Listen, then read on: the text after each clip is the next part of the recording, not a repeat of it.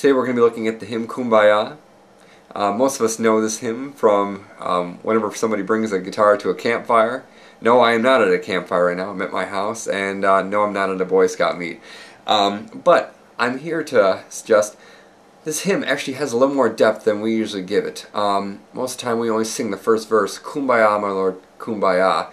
And I have put the rest of the verses, all 5 verses that were written for this hymn. Hear me crying, Lord.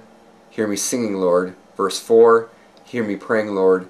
And number 5, oh, I need you, Lord. And when you put the other verses in, it kind of gives a little more depth to this piece. So check out the other lyrics, okay?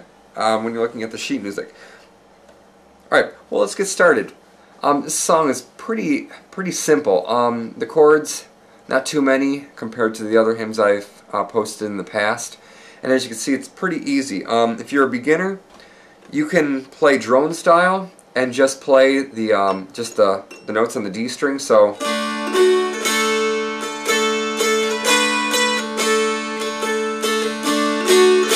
but if you want to be a little more adventurous, try out my arrangement for how I wrote it.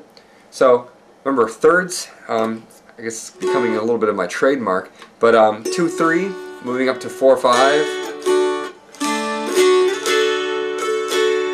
G, D, open, E minor, which is thumb, 1-1, A chord, okay? Then repeat that. G chord, back to the D, E minor, A, so all together, G, D, open, D, E minor, D, A, D, D, E minor, D. As you see in the sheet music, second to last measure is a pull off. All you do is pluck it once and pull off your finger. And you can do that at any measure. These are all just pull offs, and I'm not even touching it. That's how we trill on the Dulcimer. But this is a very simple pull off. A. Okay? Very easy. There are 5 verses to this hymn, and you probably don't want to play the exact same thing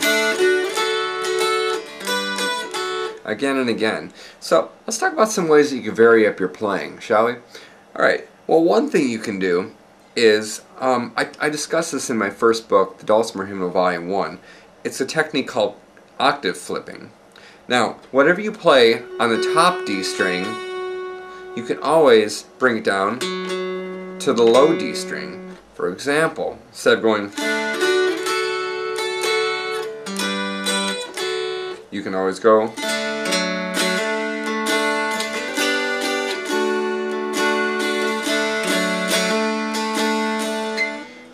E minor, D, A. Okay? So how you had the E minor like this, go like this, kind of like that G chord. E minor, D, A. Let's go to the next part. And with the G chord, it's 5th fret, 6th fret, open. And then you have the E minor, pull off, A, open, okay? So that's one thing you can do. It's called octave flipping. The other way is doing unisons. Alright, so you're playing 2 notes right here. Let's say put your pinky on the 2nd fret, skip 2 frets, and then put your first finger down. See, same note. It's kind of a cool effect.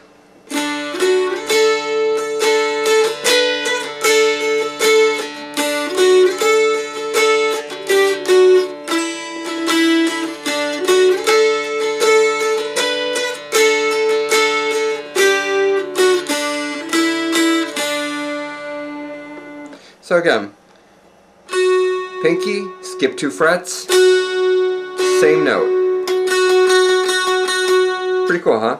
So, and you could also do that with the bottom string too. Just skip 2 frets.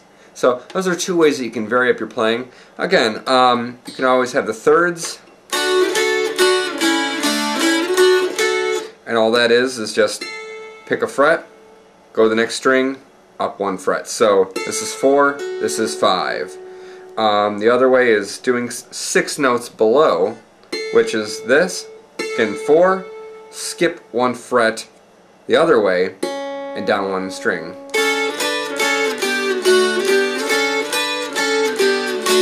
And this is how pianists thicken up their melodies. A lot of times you'll hear Holy, Holy, Holy, even new tunes like How Deep the Father's Love for Us, How Great Is Our God. The way that pianists thicken up the melody with their right hand when they're playing, they put a third above the melody, or a third below the melody, or a sixth below the melody. And a sixth and a third, all I'm talking about is 3 notes apart, 3 notes away from the melody note, 6 notes away from the melody note. Okay? So that's all that is. And again, this one, it's just octaves, or you can call it unison. And again, it's just skipping 2 frets. So, hope that's useful for you. Try it with some of the other tunes, you know. Be it violin or banjo tunes, gospel tunes, hymns, whatever. They work with anything. Flipping octaves is another great way of just varying up your tunes. And they work with most of the tunes I have in the Dulcimer Hymnal 1 and the upcoming Dulcimer Hymnal 2 tunes also, alright? So stay tuned for next week when I bring up a new video. So thanks for joining in. Let's play this hymn together. 1, 2.